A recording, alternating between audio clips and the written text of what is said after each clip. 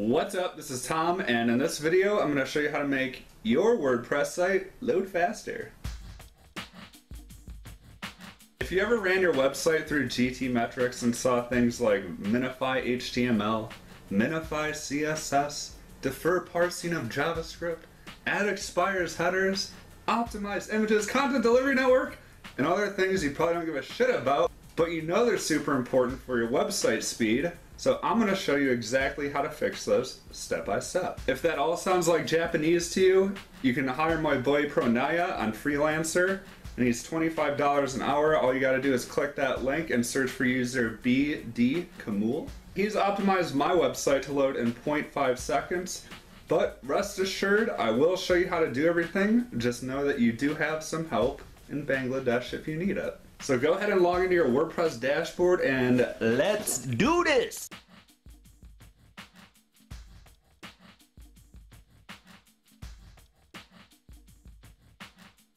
First, go into your plugins menu and deactivate any plugins you're not currently using.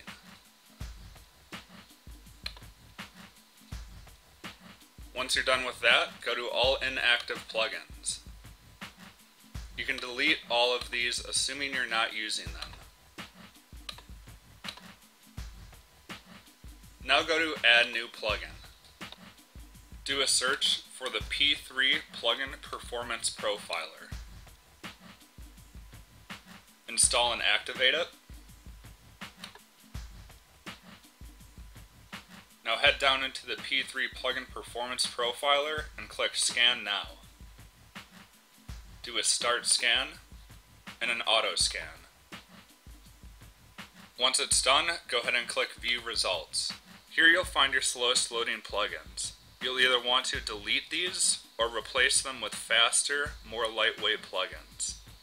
For example, if you're using a slider plugin for your website like Revolution Slider, that can be a heavy plugin that takes up a lot of load time. But a lightweight slider plugin like Soliloquy can load much faster. And instead of using a Google Analytics plugin to insert your tracking code, you can actually insert that directly into your footer.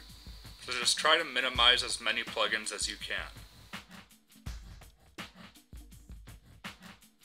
If you don't want to worry about how many plugins you're using, I would recommend upgrading to a faster host. It is the #1 thing WordPress recommends in their optimization guide. I've been with GoDaddy, I've been with Bluehost, I've been with HostGator, and I've been with WP Engine, and no one compares to SiteGround. If you do your research, you'll see people who have migrated to SiteGround have a much faster load time. I'm hosted with SiteGround, and my website loads in 0.5 seconds. If you do plan on upgrading, you can do 3 plans. The higher the plan, the more server resources you will get, and that is the primary factor to site speed when it comes to hosting. I would go with Grow Big or Go Geek since it comes with unlimited websites and you get priority support. Remember, SiteGround will migrate you for free, so it's as simple as signing up. If you want to see a side-by-side comparison of all their plans, you can see the See Plan Details link. And if you scroll all the way to the bottom, you'll see the We Allocate the Resources You Need. Under the Server tab, those are the server resources I was referring to.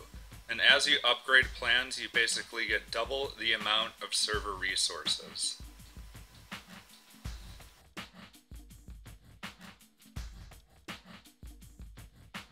Many hosts include Cloudflare, which is a free service that improves both your website's speed and security. You can usually access this in your C panel. In SiteGround, it would be right here.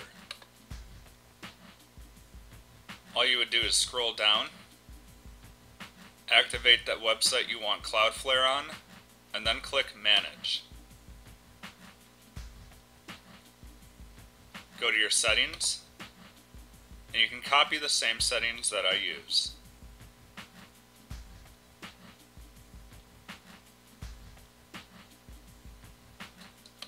If your host does not come with Cloudflare, I definitely recommend signing up.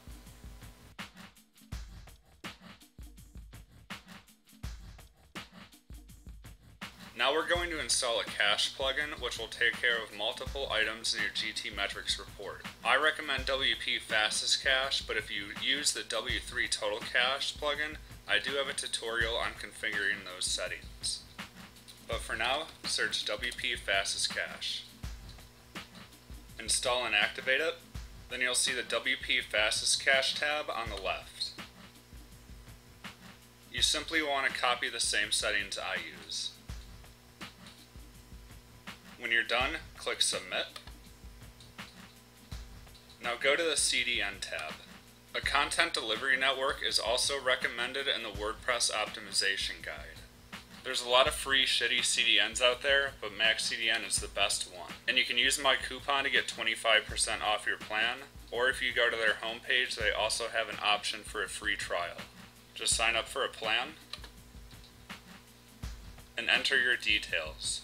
If you sign up through my coupon, you can see get 25% off here, or you can just get 2 months free with the annual plan.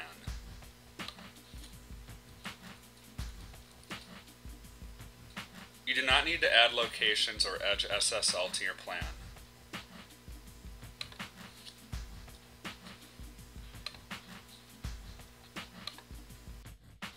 Once you get into your dashboard, go to the Zones tab. Now go to Create Poll Zone. The name can be anything.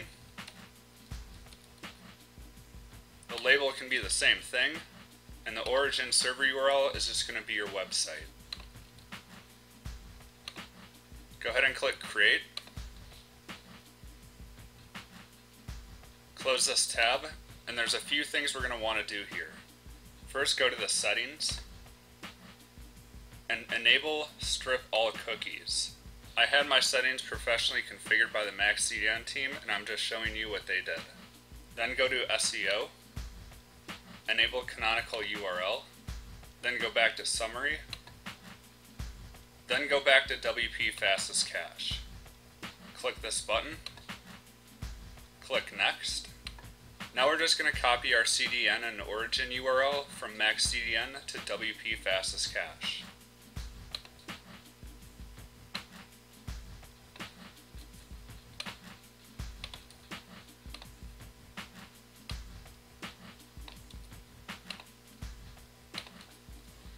Go ahead and click Next.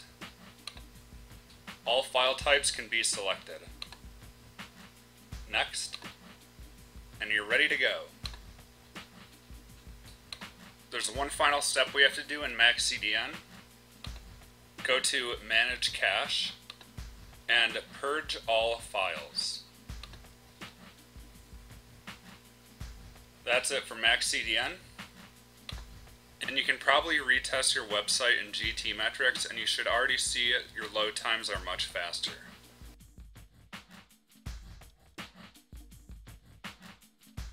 Now I'm going to show you how to optimize images on your website. If you go to your GTmetrix report and go to Serve Scaled Images, this just means images need to be resized. And GTmetrix will tell you the correct dimensions, and in this case it's 250 by 250 pixels. So all we would do is click this image, resize it to 250 by 250 pixels, and then locate it on our website. You can see it's in the widgets section right here. So once we have resized that image, then we're going to go into the widgets section where that particular image is located. Go to Text, and we can see the image right here. So first we're going to re-upload the new image.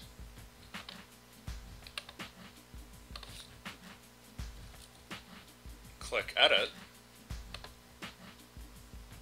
then grab the new image's URL. Copy it, go back to the widgets section, and replace the old image with the new one.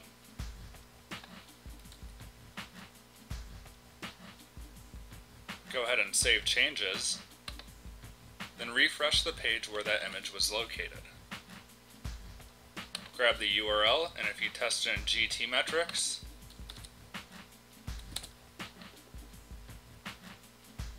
and go back to Serve Scaled Images, we can see that we're at 100%. If you see any errors in the Specify Image Dimensions section, that just means we need to specify a width and height in the HTML. This can also be in the CSS, and GTmetrix will tell you the correct dimensions.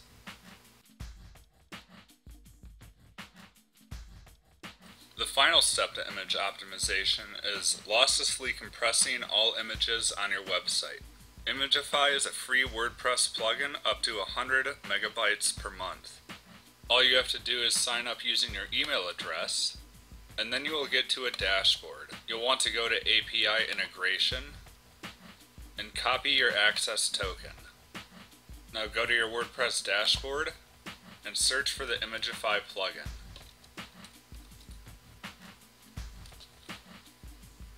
Then go to your settings and click Imagify.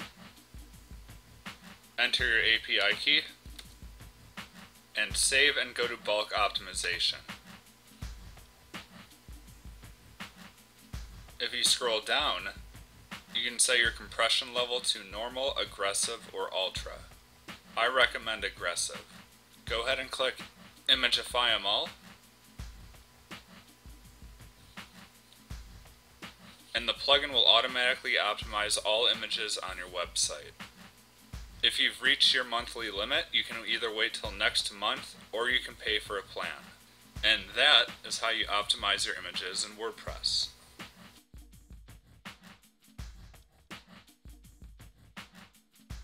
The next step is installing and running the WP Optimize plugin. This will delete post revisions, auto drafts, and spam from your WordPress site. Just go into your WordPress dashboard and install and activate the plugin. When you're done, you'll see the WP's Optimize button at the bottom. You want to make sure you deselect Remove Unapproved Comments, just in case those are legitimate. Once you're done, simply click Process. And that will delete all the shit from your WordPress site.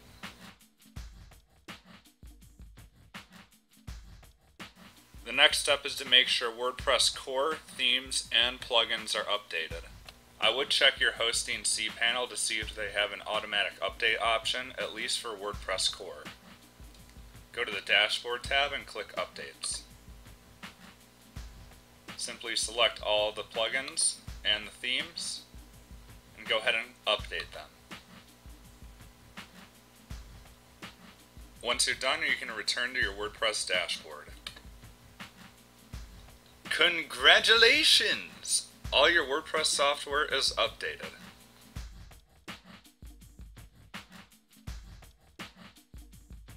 Just like we want to use fast, lightweight plugins, we also want a fast, lightweight theme. Instead of having features caked into your theme, you want to use a lightweight theme and rely on plugins to only add the functionality you need.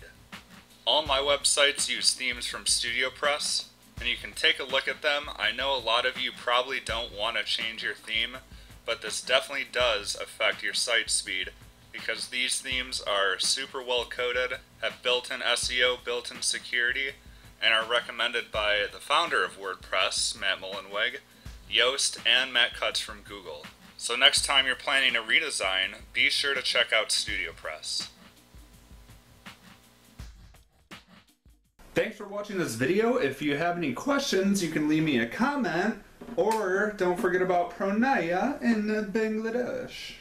Now, if you want to rank your website higher in Google, I do have other videos for that, like configuring Yoast SEO plugin settings, or researching better focused keywords, content optimization, Google Analytics, Google Search Console, local SEO, Google Maps. If you feel like nerding out with me on some of that stuff, you know where to find me. YouTube! Yeah!